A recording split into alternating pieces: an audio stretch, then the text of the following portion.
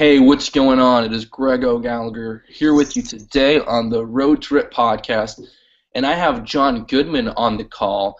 He's actually the founder of the Personal Training Development Center. He's worked with tons of individuals to help them kind of build a great personal training business. And I know a lot of people on the call have been asking that have been interested in personal training.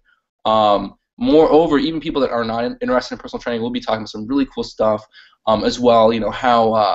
How in the process of building a big business, there was a pretty big turn to the dark side. And Jon will be sharing that story with us today, which I'm quite excited for. Jon, anyways, I won't talk any longer. How are you today? I'm doing awesome. I like the scare tactic. I'm going to tell you about turning to the dark side. Dark side, yes. How to avoid the dark side. Yeah, I dig it. Yeah, I'm doing awesome, man. Let's do this. Cool. Yeah, so let's kind of just give the listeners a little bit more about your background. How did you get started in the fitness industry, and when did you decide to help teach personal trainers how to, market themselves and build their brand and build their business? Yeah, absolutely. So at 18 years old, I actually started personal training at the university gym where I went to school, and I was studying kinesiology there. So by 23, I had quite a bit of experience for personal trainers. And at that point, I had kind of reached what many would assume or consider to be, the top level of earning potential for conventional personal training. I was charging somewhere around $100 an hour. I think it was 97. I was making some money for referring my overflow of clients to other trainers, and I was the senior trainer at my club, so I was making a bit of a salary for training other trainers and helping with the hiring process as well. So that kind of scared me because at 23 years old, I didn't really know where to turn, it also wasn't the quality of life that I knew that I wanted to have. I always said that by the time I was 35, my goal was to spend every waking minute with my, hopefully kids at that point.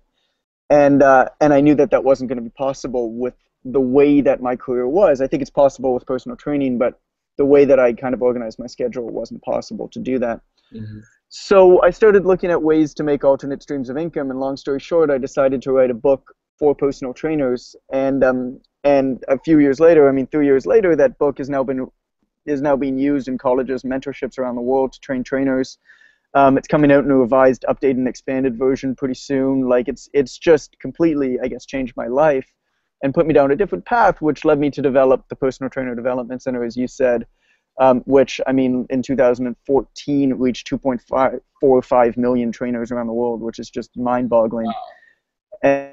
And since then, I've just kind of, gone through various stages where I've dove deep into various different aspects of internet marketing, some in the dark side, as you alluded to, which we could talk about. And my mission now is in taking what I know about really content marketing and developing high quality content and getting it to spread purposefully, and using those skills to kind of clone my site for as many preventative healthcare industries as possible.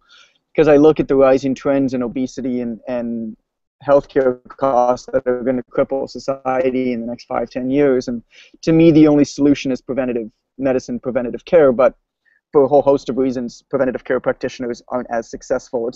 They're not as viable careers as reactive care practitioners. And the only way to make that happen is really to teach them how to market themselves better, how to do better in the aspects of their job away from actually treating patients, clients, whatever you want to call them. So that's my mission now. Okay, cool. It's actually funny that you bring up preventative care because, that's how like the Western medical industry works. Is people just want to have that quick kind of solution, that quick pill to handle their symptoms or whatever it is. Usually people just let themselves get. Well, yeah, it's medicine for sure, but it's a societal thing, right? Nassim Taleb gives a thought experiment actually in one of his books, author of Black Swan and a number of others.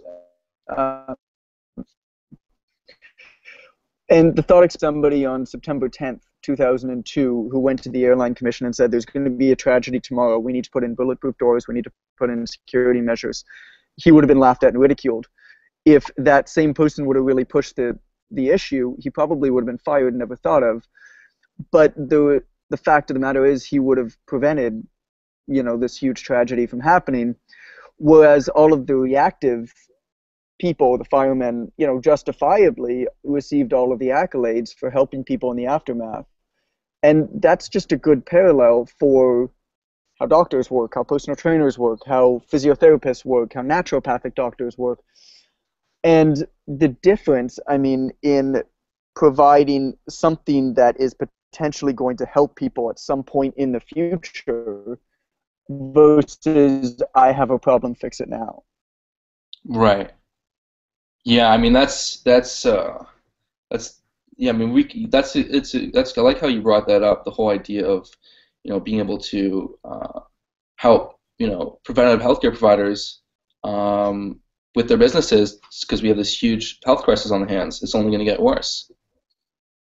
Right, and I think that that's truly, I mean, the only solution. I really, really do. And the fact is, I mean, naturopathic doctors, for example, naturopathic doctors that are board certified in North America, and a lot of places naturopathy is like a 1-year course, but in North America, naturopathic doctors the training is actually very similar to that of a medical doctor. And I mean, they're very much empirical and research based, and all, like any profession, there's people who are not so good, but there's a lot of misconceptions about what they do. But when you look at the stats, it's actually pretty scary. The average salary 0 to 4 years out is $34,000 for a naturopathic doctor in North America. And these are people who exit school usually at 29, 30 years old, over $100,000 in debt. Wow. The result is, within the first few years, the dropout rate of the profession is huge because, people go back and become nurses. I mean, naturopathic doctors personal train on the side because they can't make ends meet. Like, it's a pretty freaking scary thing when you think about it. Wow. That there's these people who have the potential to be good, but just because of the nature of what they do in giving it the tools to actually heal itself versus somebody coming in and saying, I have this, can you fix it? I think that there's a place for both, but the reality of it is the people, as with workouts, right? The people who say, I'm going to help you kind of fix this thing, or I'm going to help prepare you so this thing never happens. Just it's comparing apples and oranges. Like, it's just not the same thing. People aren't willing to pay for it. Yeah, no, I think people have a lot of struggle to have that motivation to prevent something. It's hard. I mean, I think it's easy for people to be motivated to have a six-pack, look good naked and stuff. But then when it's like, oh, I want to prevent disease, it's hard to use that as a motivator to as crazy as it seems. That's actually a harder sell, harder motivator than looking good. Yeah, I mean, having a six-pack is very emotional, right? But at the same time, there's a lot of people who really want to have a six-pack. How many people actually do? And it's the same discussion. I mean, having a six-pack is a goal that a lot of people have. Well, it's really fucking hard to get a six-pack. Mm-hmm. And what happens, I mean, you get into this concept of procrastination, and procrastinators are addicted to immediacy. I mean, human beings are addicted to immediacy. Everything that we do, we need some immediate gratification from it, and social media has only made that worse. And what this immediate gratification does is give us a dopaminergic response. It's give us a bit of a hit of dopamine, this feel-good hormone, whereby, if you put a like out on Facebook, or you put a status out on Facebook and somebody likes it, you get a bit of a hit of feel-good. Well, what does that do? It's like any other addiction. The minute you get that immediate gratification, you crave more and you crave more and you crave more and you crave more. And the reason why a lot of people don't necessarily achieve their fitness goals, a lot of it is because you have this goal in the future, and there's a lot of smoke and mirrors about it, where people, Photoshop crap and stuff like that, where people say it's a lot easier than it is.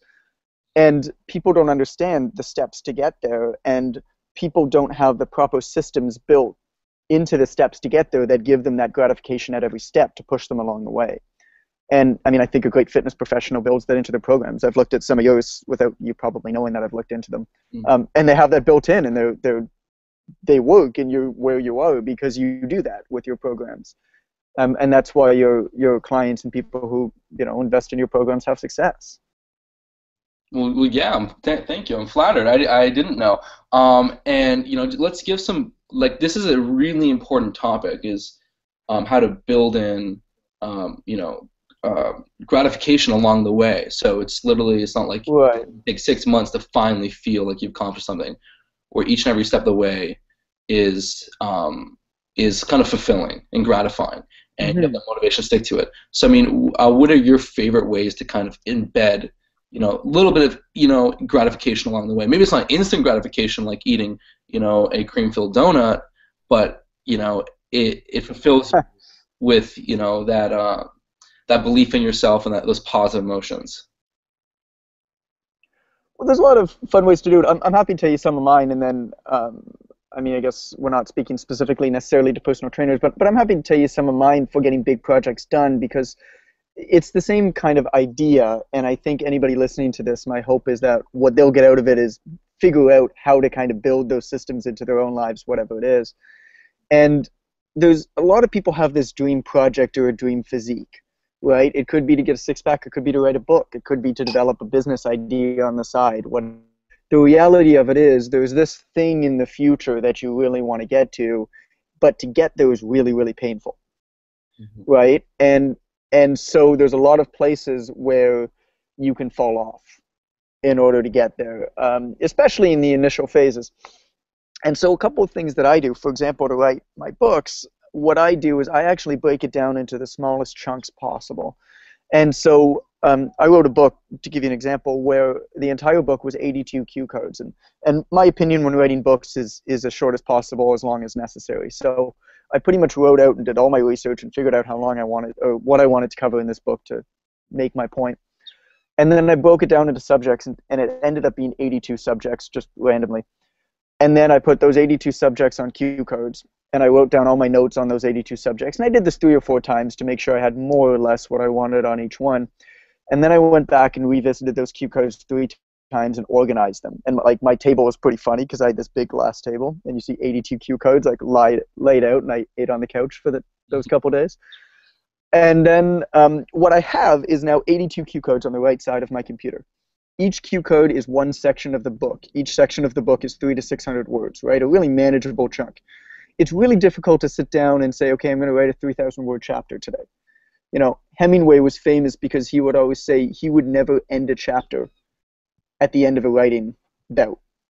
What he would do is he would always end mid-thought. So the next time he went to write, he could start right back up, because it's so painful to start at the beginning. And so I had 82 cue codes on the right side of my computer, and I'd pick one up and I'd write out that section however long I took, and then I'd take that cue code and I'd flip it face down on the left side of my computer. Like that simple. So in facing that cue code down on my computer, I got that little reward. I could see that pile building. You talk about, I see that pile filling on my left, and it's small manageable chunks. At any point in time I could go to take a piss and I'm back there, and I'm have something manageable. I don't need to sit back down and refocus myself. That's one way that I do it, for sure. And I mean, pretty much all of my writing is done with some sort of a method like that, that I find really helps. The other way, not so much immediate gratification, but get myself into the mindset of doing something, is I actually have songs. I use music. I know other people that use clothing or watches or stuff like that, but I use music to prime myself into doing something. So I have specific songs that I only listen to when I'm starting certain things. I have a song that I listen to at the beginning of every workout. I have a song that I listen to when I was squatting heavy before every set of it on. I have a song that I listen to before I start a writing session, and it's always the same one. And the idea behind that is There, anchoring. 100%, right? It's very much priming. Hmm. And uh, it's watch a basketball player take a free throw. I mean, pretty much the only movement in sports that's consistently the exact same. And what do basketball players do? They have this thing that they go through. Everybody's a little bit different, but they flip the ball up and down, they spin it, they bounce it twice, they put the cross on their two shoulders and forehead, and then they shoot the ball. It's the exact same idea. They only wear a watch when they're working, for example. Mm. But yeah, so I guess those two things really helped me separate, especially working from home, and I travel and work quite a bit. So getting myself into habits and new really helps me separate like work time from fun time, from gratitude time, all that fun stuff. Yeah, I mean, you pretty much brought up two really solid points that anyone can apply to any goals they have, whether it's fitness, building a business, studying. I mean, anything. It's like having that ability to track progress along each and every step of the way. So instead of seeing how Mhm. far you have, how long you have to go, you can see you can see how far you've come. Because I mean, it's very intimidating. It's like Right. I think people make people make the mistake of maybe they want to have a six pack abs, so they want to have a multi-million dollar business, and they're just looking at that top step. It's like you're at the bottom of a pyramid, and literally all you're thinking about is that top step and how long it's going to take to get there, instead of focusing on that one step you can take right now, or the 10 other steps you already walked up. It's like you're getting as long as you're getting closer, you should be so motivated. And yeah, putting out cue cards and like flipping them over as you get further and further done, it's like that feeling of accomplishment. I mean, that's why people love video games, is because they don't they're just all about leveling up their character, unlocking new skill quests. Yeah. It's almost addictive, and if you can like take that concept and apply it to your goals, it makes the journey fun. It makes it almost in a certain way addictive. I mean, if you're building like a website and at Yeah. first you have 10 visits a day, and then you're up to 50, I mean that's really freaking cool. Like you're pumped about that. But yeah, That's people. 50 people who care what you do, which is, I mean, and like it's funny because we're in this like vanity metric inflated internet economy world where like 1,000 fans on a Facebook page isn't considered a lot. 1,000 people is a ton of people that care about you. Like if you had asked me 5 years ago and said, "Hey, there's going to be 1,000 people who care enough to listen about you spout off whatever's going on in the top of your head every single day, multiple times a day," I'd be like, "Hell yeah!" Right? But now it doesn't seem like a lot. Like that, I think that's such an important point to like not be glossed over that you just made. I mean, it's a huge amount of people. Like it's such a special thing to be able to do that. Right. I mean, actually, Chris and I, we did a podcast about the difference between winners and losers, and like I think one massive difference is, winners focus on the positive. They see the good, so they don't see how much left they have to do, or they don't see, how someone else is like has 10,000, only have 1,000. They don't get discouraged. They're like, look at this progress. Hmm. I'm growing. I'm getting closer to my goal. They kind of focus on the positive, and they are able to kind of instill, more motivation and encouragement in themselves, as opposed to like get discouraged. So that's like a very important point. Focus on the progress you're making. Don't focus on how far you still have to go. Because Right. And it's so fascinating. I mean, all of the I love reading a lot of philosophy and psychology, and I one of the overwhelming themes in developing positive mindsets and productivity and strategy and stuff like that, not so much strategy, sort of productivity and mindset, is exactly what you just said, is very much seeing the positive and understanding, from every man I can learn something. mhm. I mean, cool. But you Yeah, sorry. Go ahead. go for it. Oh, Uh, I was gonna kind of harp on the point that everything that you know is you only understand it or you only make sense of it in relation to something that that you've already experienced, mhm. right? Every emotion that you feel is in reference to an experience that you've already had. And so when we understand that, it's pretty fascinating because then you can look at really negative experiences. You can look at lost while traveling. You can look at like going to, I mean, I tell a story, like I go to a coffee shop. I'm in Uruguay right now. Nobody speaks a word of English. I go to a coffee shop and I know that three things are going to happen. I know that I'm going to feel like a complete idiot. I know that I'm probably not going to get what I want. And I also know that I'm probably going to be rude because I don't understand the customs of where I am well enough. And what does that make me do? Well, that experience sure is negative, but that makes me appreciate such a simple experience as going to a coffee shop back at home in Toronto and ordering a cup and knowing what I get and getting a smile from the barista. And so then you can take a look at any negative experience that you have and say, well, the worse this experience is, the better reference point it's going to become for me when I have a positive experience. Right. Very cool. I like that. Well, here let's we've kind of fleshed out two of your really cool topics. I guess the other one you're talking about was using music to kind of bring you into that state. Whereas if you're always listening to a specific song at the beginning of your workout, well, even if you don't feel like going to the gym, even if you feel lazy, once that song plays, then your brain's gonna be like, oh, it's time to work out, which is quite cool. That's actually a pretty cool trick. I mean, the only way for it to work is if you literally only listen to that song at that scheduled time or when you're about to study. That's like, for me, it's like usually when I get up and I have a couple cups of coffee, that's when I'll like just pour into going into work. So if like I drink coffee, I feel like doing work. Funny enough. Right. So I mean, yeah, those are some two really cool points.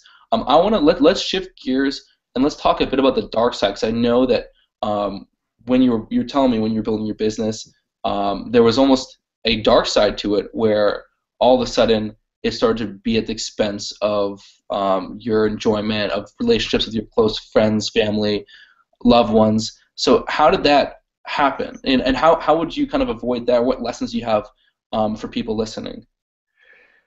Yeah, I'll cover the first or your second question first. I mean, how would you avoid that? I don't know if I would. In retrospect, I mean, it was a painful experience to go through, but it also taught me so much that I don't know if I would avoid that. If I could go back and change things. I think it's important for people to go through, pain and hurt to really understand what's special for them. Again, this reference point. I absolutely lost friends, but you know what? I kept the really close ones to me. And separating myself, as I'll talk about in a minute, separating myself from the world. I mean, I really isolated myself from everybody for 6 months. Wow. And I'll tell you that separating myself for 6 months really, really forced me to figure out who was special to me and what was special to me and what was important to me and what wasn't. And there's no way that I would have done that if I hadn't gone through, I guess, that painful period. And when I got home, I mean, I recognized, for example, just people who were friends of convenience and people who were really special friends of mine. And it actually surprised me quite a bit. There were people who I hung out with every single day that, I mean, I hardly spoke to when I got back, just because I recognized that, sure, they were a buddy to whatever, go for a workout with or something, but they weren't a really close friend. And we had kind of grown apart from each other in a lot of ways. So I don't know if I would change things. I think it's just important that when somebody, if I'm in the position to give unsolicited advice, which I guess I kind of am, if somebody does go through an experience like it's kind of painful, to actually take the time to really think about what they've been through and think about the importance of it and think about the lessons that they gain from it. I truly don't believe that we spend enough time thinking about thinking. And I think that, there's too much effort being put on reading books and less effort put on thinking about the stuff that we read in those books and how they apply to our lives. But going back to, I guess, the story, and to put this into a bit of perspective, so I really had no idea I was going to develop like an online business. I mean, it was never some master plan. I knew that I liked to travel. I always figured that there was probably something else to it in this world than working sort of a 9 to 5 or in a trainer's world, a 6 a.m. to 10:30 p.m. job. But I didn't really know what it was, and I didn't even know that like internet marketing or anything existed. I mean, I had never read any blogs about it. I'd never bought any programs about it, and never got a coach, nothing like that. I just built a website and kind of did what I thought somebody should do, which is just reach out to people doing cool stuff, try to get them involved in whatever you're doing, understand that there's no competition, live by the theory of abundance, and just put out good stuff day in and day out and provide as much value as possible. And then when I decide to sell something, make sure that it's of the utmost quality.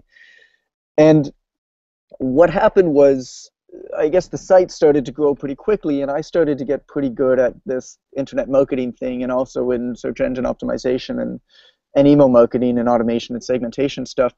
And I figured out that there were just a number of ways to make money that weren't being tapped, and like pretty easy ways. And so I started to just build businesses. And it's pretty funny looking back at just how much stuff I had. But I started to just build businesses, and some of them built with more integrity than others.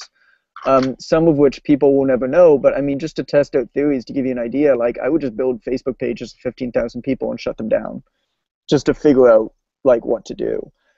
Because it was so easy to me at the time. Now, Facebook's gotten a little bit harder since then, but it was just so easy. I would just set up pages as review sites. I would rank them better than anybody else who would review affiliate products and supplements and just make money from it. Wow. And there are still, I mean, I've shut down most of the stuff because I just don't personally like it. But there's still a couple of the ones that are up there that, I went to go shut one down when I had to pay for the $15 a year hosting. And I took a look in the account, and it's like, oh, they sent me $750 last month. Like, sorry, last year, not last month. So what happened was, I mean, fitness is relatively easy once you have the marketing tools to make money off of, because it's sold for the most part. And I really hated myself for a lot of the stuff that I was doing. But I found that I was so obsessed with it that I kind of got in this self-perpetuating spiral downward, this kind of rabbit hole. And I couldn't get myself out of it in Toronto. I mean, it was just too busy. There was too much stuff going on. I'd created a very reactive business model, which I would never advise. What do you mean by that reactive business model? Reactive business model. I had to work for the business day in and day out. The business wasn't working for me. Oh, okay. There were no active, I didn't have enough assets out there. Everything that happened, I kind of needed to build on top of each other. And, there were some passive stuff, but it all kind of needed to be touched. And in order to maintain it, especially with the SEO stuff, it needed, the parent site. All about building like parent sites and then sites underneath it and having them link back. And because I was doing a lot of fitness writing for large websites and magazines and stuff like that at the time, it was pretty easy to get strategic links back, which pretty much popped me up because of the link quality above anybody else who was just putting up review sites and stuff like that. So I ran away, is what it comes down to. And I ran away. I broke up with my girlfriend, who fortunately took me back, and she's actually here now, and I'm crazy in love with. But I broke up with her and pretty much cut off all communication with my family, my friends. I mean, I sent my parents an email every 2 weeks to tell them I was alive. And I ran away to Hawaii for 6 months to just figure my stuff out. I spent 3 months in Oahu, in a town called Laie on the North Shore, which is actually a Mormon town, funny enough. And I rented a room in a house on the beach, and I mean, I would go for 4 or 5 days without speaking to another human being, which, if you've ever done that, I mean, really not spoken to another human being, it is a scary thing. I mean, you learn things about yourself that I don't, I think it's important to know, but and I started to get into a bit of a meditation practice, but more than anything else, I started to really get into journaling, and so my only rule was I had to write down every single thing that I thought. And again, if anybody out there has ever done that, that is a scary thing to do. Like, you think about a lot of really, really weird, I mean, sexual, angry, illogical thoughts. And what I recognized, there were two things that kind of came out of that. The first is that I recognized that I was being driven by emotion. And I believe that is to control one's emotions. I mean, in every area of life, not just business, is to control one's emotions and not be driven by it. Because the minute that you're having any kind of a disagreement or negotiation or anything like that, I think he who controls his emotions wins. So that was number one. And number two was I pretty much took a look at everything I had, and I mean, I shut down 5 businesses when I was in Oahu in 3 months' time. I just hated the stuff I was doing, and I hated myself for it. And I realized that it was running my life. It wasn't added to it. It wasn't adding to it. So I figured I'd take as long as I needed to in Oahu to figure that stuff out. It ended up taking about 3 months, just a little bit more. And then I left Oahu and moved to Maui for 3 months. And so the idea with that was, okay, I'm leaving this part of my life behind, and then Maui was building stuff back up. So Oahu was very much breaking down. Maui was, okay, everything's broken down. I know what I want. I have a better idea of who I am. Now I'm going to take the work to build myself this is back up. And that's where I really got into reading a lot of philosophy, and that's where I got into really, really, really believing in this theory of abundance and this theory that people are just naturally awesome. And there's no other way to say it. Like, people are awesome all around the world. Everybody you meet, almost everybody you meet is really good. If you meet somebody that's going down a bad path or a rough patch, like, they're probably confused. It's not that they're trying not to be good or they're being forced into a position or something. And so I started to build stuff back up from there, and I mean, the result is I'm just I guess I see things in perspective a lot better than Wow. I ever did. Yeah, that was a very powerful journey. I just want to kind of, so I mean, I guess I just want to add, like, I mean, I'm guessing that that you being compelled to go on this experience in Hawaii and isolate yourself and see what's really going on is probably because you in Toronto, you're succeeding with your businesses. Everything was going right in a lot of ways, but at the same time, it wasn't working. Like, you weren't happy.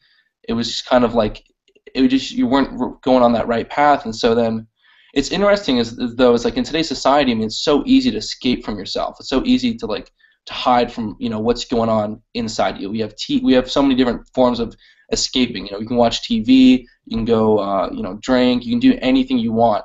Hmm. And so having that isolation period where literally it's just you, your thoughts, a notebook. There's no one else to distract you. There's no distractions. Literally Yeah. everything inside you that was probably unconscious, that was just being expressed out in different ways, finally comes to the surface, and then it was probably an amazing point of clarity. I can only imagine. It was an amazing point of clarity. I mean, it's scary. It is really, it was scary figuring out what was going on in my mind and how my thoughts were running me and destroying me, and as opposed to vice versa. Um, yeah, I mean, I agree with you. I think that's such a great point uh, in the availability of methods of escapism. And not only that, a lot of the methods, the purveyors of these methods of escapism, to give a very conspirational view of the world, a lot of these purveyors of these methods of escapism understand just how powerful what they do is and understand how to use those things to get you hooked into them. Mm. I mean, there's a lot of these things that really kind of get you stuck. I mean, Facebook is a perfect example. It gets you stuck into it. I mean, why do you think people post selfies and duck lips? Is because they crave the perceived social support. I mean, our self-worth is dependent on what we think others think of us. Right. So whether you think that I'm attractive or funny is completely irrelevant to my self-worth. What matters to me is whether I think that you think that I'm attractive or funny. And in understanding that, look at Facebook, right? You pretty much put your highlight reel out on Facebook, and you get all these people, or you selectively self-represent in certain ways about things that you want others to know about you, and it makes you feel good, and then you crave that more and more and more and more and more, and you get hooked into this platform. Right. Yeah. No. I mean, that's it. It's a very, very important point, and yeah, it's not the real.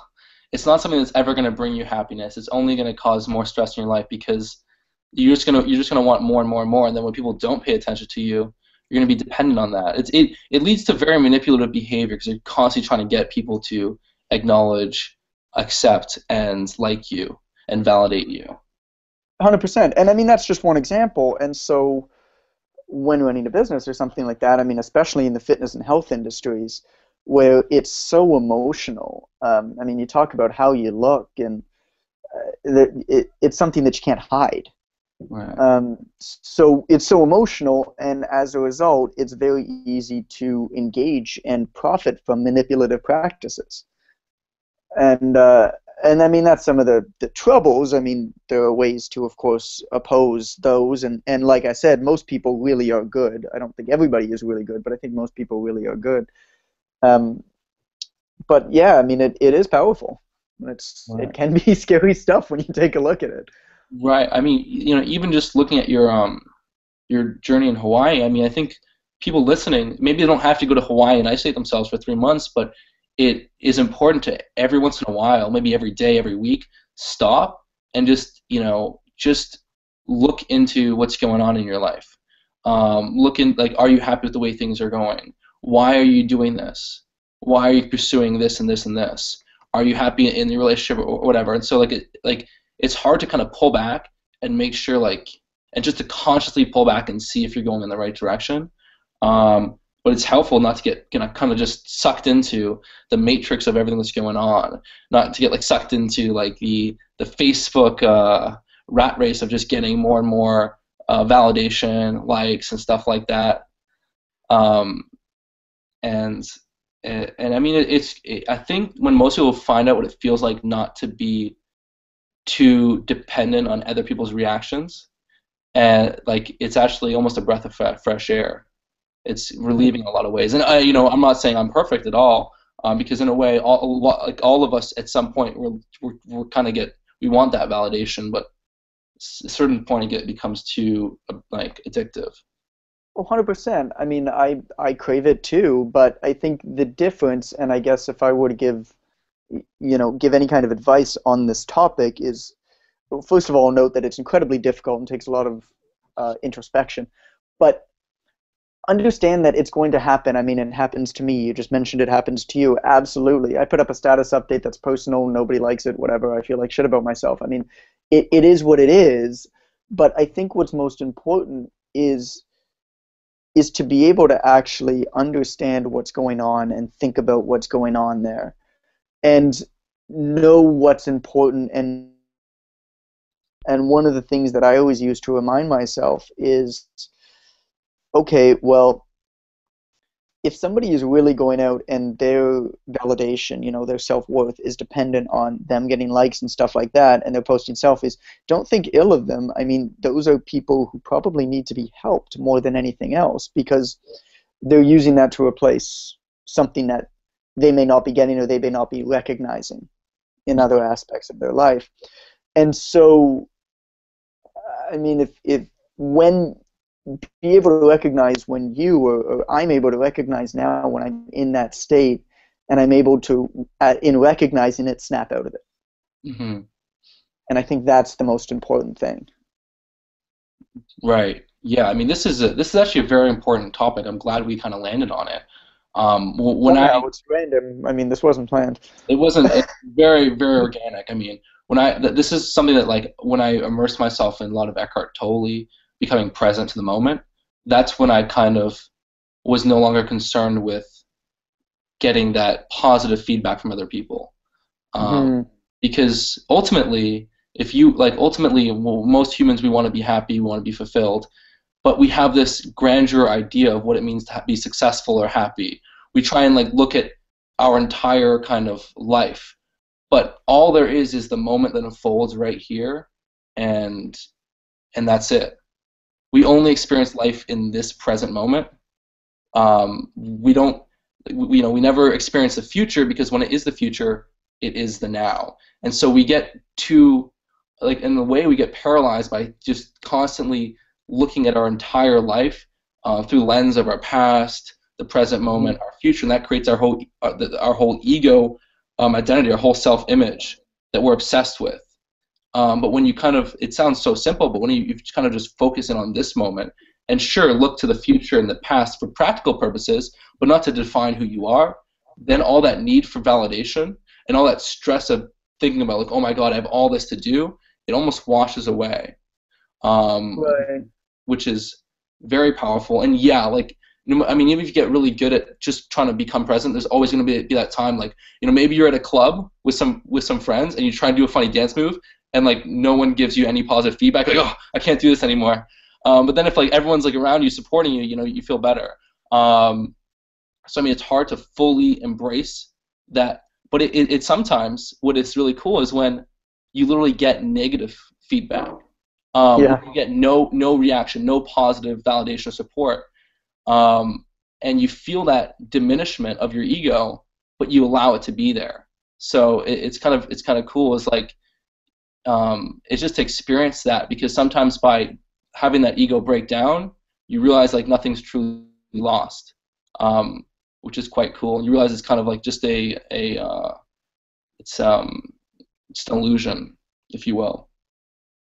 Yeah, and that's cool that you mentioned that. I mean, you very much brought the conversation kind of full circle to some of the stuff we were talking about earlier about having this goal, this kind of dream project, whatever it is, be it a six pack, be it a book in the future, and understanding that you need to build in tasks to achieve that goal. And in my opinion, I mean, you need to build in tasks and you need to build out rewards and some sort of immediate gratification on the path to get there. But regardless, it's this idea of you need to build in something for the now. And whatever it is in the future, I mean, one of my favorite short stories is by somebody named Robert Hastings. It's called The Station. And I recommend everybody read it. I mean, it'll take you 5 minutes. But the idea behind it is if you're constantly looking for the station, you're never going to recognize when you get there, and you're never going to be satisfied when you get there, and you're always going to be looking for the next station. And the most important thing is to enjoy the journey and to recognize when the points of the journey are special, and to Right. celebrate those and to appreciate those and to show gratitude for those. Right. Yeah, I mean, beautiful.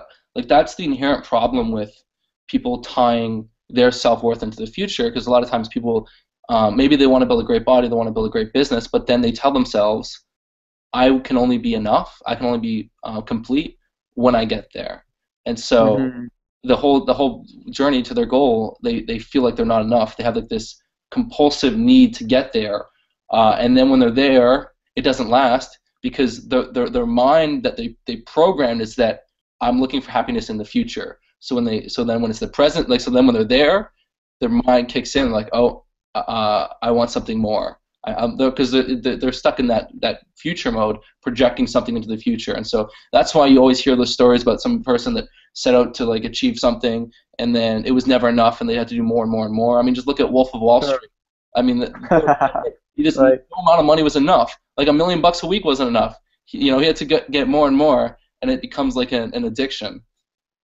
Right, and what's happiness, right? Happiness is an emotion that we only feel in reference to not happiness. Right. And so, I mean, I think what it comes down to is I have no idea what I want, and I'm willing to accept that. I have no idea what I want in the future. I think conventional goal setting is inherently wrong for the most part, because I don't think people are skilled enough at setting their own goals. I don't think people really understand what they want more enough. They're too influenced by what others say that they think they should want versus what they really desire at any given point. And I mean, do you really want a six pack? No, probably not. Get laid. Like do you want to lose weight? No, you want your in-laws to stop giving or saying Snyder mugs to you when you go for an extra serving of pasta at the dinner table. Like it's not. I mean, the end goal is very rarely the goal. It's what people kind of make up to achieve whatever it is they really want to achieve if they were to take a minute and reflect and be honest with themselves.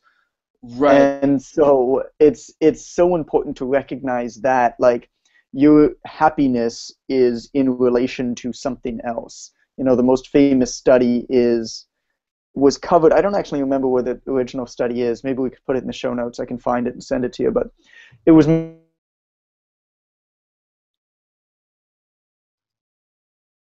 in I think Predictably Rational by Ariel.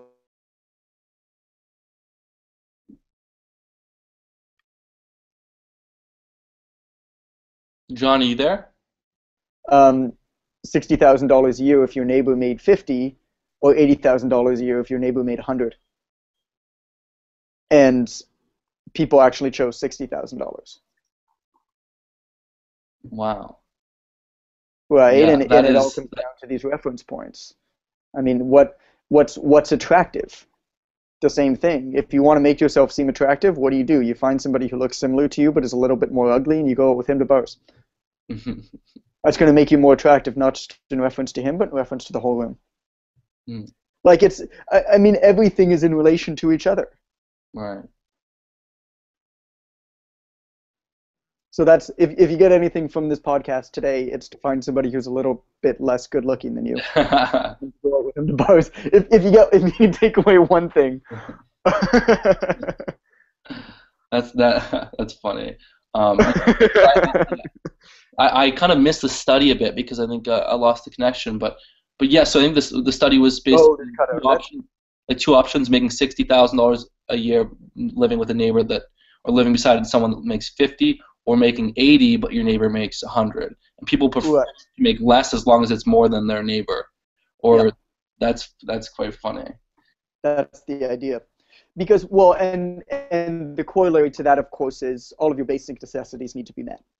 Mm-hmm. Right? So as long as you're able to pay your bills, as long as you don't have to worry about money, which in the United States, I mean, these days in Canada, I think you probably need to make closer to 80 to 100 to reach that point. But when the study was done, it was about 60. Mm. And so the point was, as long as you're making enough that you know that there's a roof over the head and your family's going to eat, then, and there's been other studies that show that the happiest people in America make $80,000 a year, and anything more than that leads to a decrease in happiness, and because it leads to a dependence on making more money and for satisfaction and all of that kind of stuff. There's a lot of cool stuff like that about why we're never happy. Wow. Very cool. Well, here, I guess we can kind of wrap up here. You know, we've covered some very cool stuff, gone full circle. There hasn't been a complete structure, but it's been actually wildly entertaining. Are there any final points you want to finish off here, Jon? I don't think so, other than to say that I'm really happy that we were able to get into this, and I want to thank you for allowing me to discuss this with you, and for giving your thoughts as well on these issues, because I think that there are issues, and I think that there's not enough sort of willingness to speak openly about them. So I thank you for letting me do that, and I thank you for your openness in speaking about them as well. Yeah, no, I'm really glad the conversation's kind of organically turned into this direction, and you know, we didn't get the chance to talk as much about building a personal training business, but that's something we could probably explore in a future episode. And so for people listening, so you have 2 print books coming out? I've got 2 print books coming out. The first one is a revised, updated, and expanded version of my first book called Ignite the Fire, The Secrets to Building a Successful Personal Training Career. If I were to do it again, I would have called it something shorter. And that's the book that's being used in colleges, mentorships around the world. It's bought by trainers all over the world. I mean, it's just done exceedingly well for me, and everybody seems to really love it. This is a very much improved version. It's about 18,000 words longer. Based on feedback the last couple of years from tens of thousands. We've cut out sections, we've changed sections, we've added sections. There's a lot more in things like high integrity lead generation and stuff like that. And also maintaining your integrity in the fitness industry, which is, I think, a very important topic as well. The other print book is called the Personal Trainer Pocketbook. And what that is it's the answers to the 48 most common questions that a trainer would ask throughout the day. So the idea is this is kind of a trainer's personal mentor with them all the time. If they have any question about anything, then they flip open to that page, they get the answer, they know exactly what to do, they close the book, and they go on with their day. Very cool. Yeah, so I mean, anyone listening that is a personal trainer now that thinks that they maybe want to become a personal trainer or is interested in that, definitely these 2 resources are so helpful. I mean, Jon sent them to me. I've gone through them. I'm going to go through them again more thoroughly, because I've only had a couple days, but yeah, it was very cool stuff right on the forefront, and it will make such a huge difference if you're a personal trainer or you're going to get into personal training, because it's not enough just to be a great personal trainer. I mean, it's about marketing yourself, branding yourself, and being able to you need to generate leads, and you have people that know about you, because you can be the best personal trainer in the world, but if no one's heard about you, it's not going to do much good. So yeah. So cool. Well, anyways, thank you so much for coming on, Jon. It's been a blast, And to listeners, thank you for listening to the episode. You can find more details in the show notes by going to kinobody.com. Anyways, we will talk soon. Bye. Thank you.